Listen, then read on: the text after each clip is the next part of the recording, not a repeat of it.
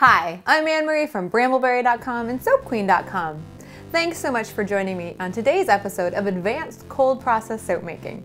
If you've never made cold process soap before, stop right now and watch the first 4 episodes on cold process soap making. And since this is an advanced episode, if you haven't made cold process soap before, but you've watched the episodes, try a few batches and get some basic batches under your belt before you attempt this.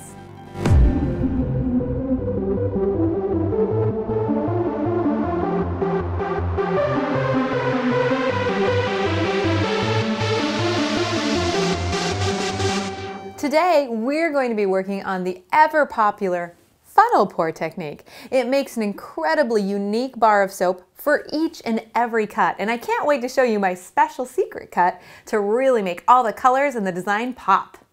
Today, we'll be working with a 5-pound batch of soap and a fragrance oil that doesn't accelerate trace. I'm going to be using Cranberry Fig from Brambleberry.com. It's fine, you can use whatever fragrance you want, but make sure that there is nothing hinky that goes on with that fragrance because you need a lot of time to work with this batch. We're going to be making a 5-pound batch, splitting it into 3 colors, and then pouring in alternate colors through a funnel. I have my cold process recipe already fully prepped. All the oils are measured, the lye water is done, so we can just go straight into the fun part about making soap.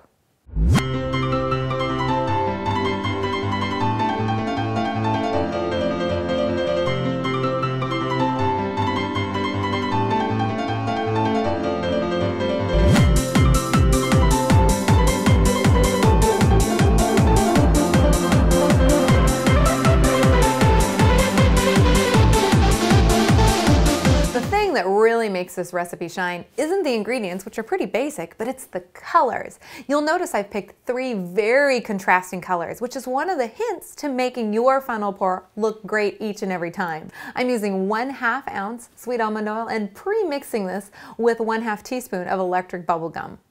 Then I've also pre-mixed 1/2 ounce Sweet Almond Oil with 1/2 teaspoon of Tangerine Wow. To get the green color, it's a mixture of 3 colorants. 1/2 ounce Sweet Almond Oil again, 1 teaspoon of Fizzy lemonade. Then it's 1/2 teaspoon of Green Apple LabColor and 50 drops of liquid blue. Now normally you think, boy, lab colors, they can bleed and make your lines not look very distinct. In this case though, we're not using very much of that lab color, so it's just enough to give a little bit of color pop, but not make your entire green bleed. Blend all this up with a little mini mixer and really keep blending. You want to make sure that those colors are fully homogenized in there. One final step before we begin this project is to cover your work surface. This can get particularly messy when you're doing the funnel pour, so anything you have lying around that's going to help protect your work surface is a good idea. All right, it's time to suit up for safety. Goggles on and gloves on. Don't want any lye burns. Now it's time to set up our funnel. A lot of people use chopsticks to set up their funnel. I prefer to use this clear container. Just cut out a circle in your clear container, stick the funnel in there, and then stick this entire contraption over the top of your 5-pound mold. I like to tape it in place, including the funnel, because I want my funnel to stay straight up and down the entire time. Now it's time to make our soap. Pour your lye water slowly over your stick blender. This helps to decrease the amount of bubbles in your recipe.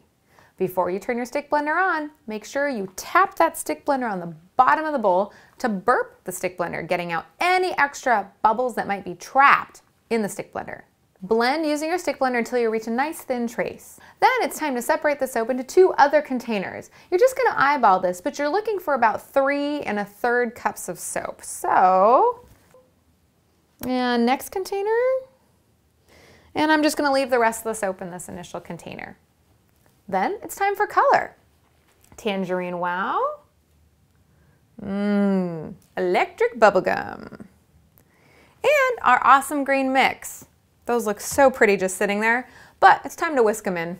Using your whisk, just mix in from lightest to darkest. I have 3 different whisks, but if you wanted to use the same whisk, just make sure you're starting from lightest color to darkest color, not the other way around. When those colors are fully mixed in, it's time to add your fragrance. I've separated my fragrance into 3 batches for very easy measurements. Now, I'm a big fragrance hound. I love my fragrance to smell really strong. So I've done 1.6 ounces of fragrance per container. So just gonna dump those in. And I'm looking at this consistency and it's a little bit thinner than I'd like to see, so I'm gonna actually stick blend at this point. And it's just a very light touch of stick blending. You want to be working with a thin to medium trace. The funnel is centered, the fragrance and color are all in. I'm gonna start pouring. I like to count 1, 2, 3 to make sure I'm adding the same amount of soap per pour. I'm gonna start with the orange. Here we go. 1, 2, 3. 1, 2, 3. 1, 2, 3. Now it's very important that you keep your color order exactly the same. So I keep going. Orange, pink, green.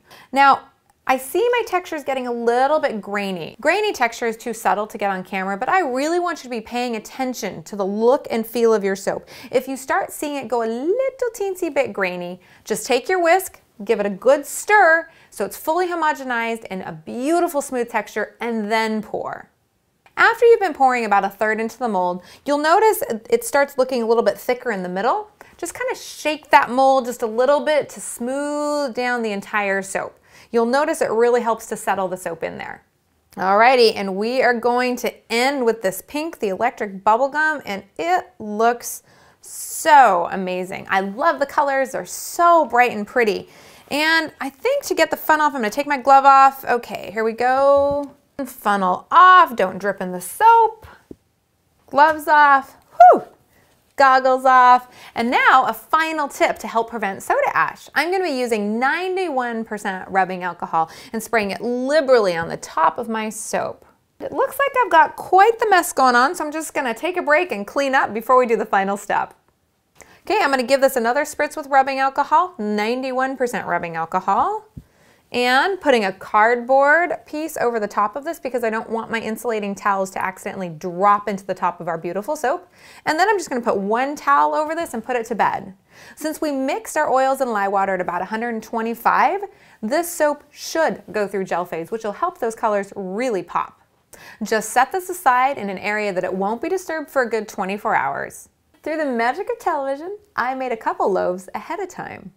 Unmolding these 5-pound loaf molds from Brambleberry is super simple. All you need to do is gently squeeze on the sides and then just flip this and flip the other eyelet and do that on the other side. Once your eyelets have been flipped, just get that tape off the sides of the mold, pull your sides down, and lift your soap out. Then pull gently down on your freezer paper. Remember, when we line our molds with freezer paper, we always do shiny side in, so that way it releases more easily.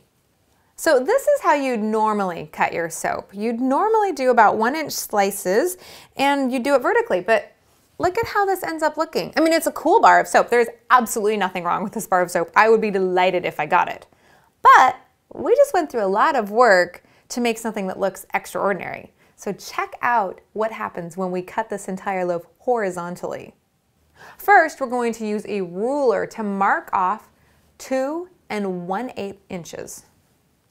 If you're using the 5-pound Brambleberry.com loaf mold, you'll get exactly 8 blocks of soap using this method. Cut your blocks, separate them all. Now, I want you to take your block, turn it over on its side, and cut it horizontally. You should have 2 bars of soap from that block. And look how amazing they look when you do it that way. We've gone from this to this. It's a pretty stunning departure, just changing the way we cut. Thanks so much for joining me on today's episode of Soap Queen TV. I really hope you guys get out your soaping gear and try this very fun technique. Until next time, happy soaping.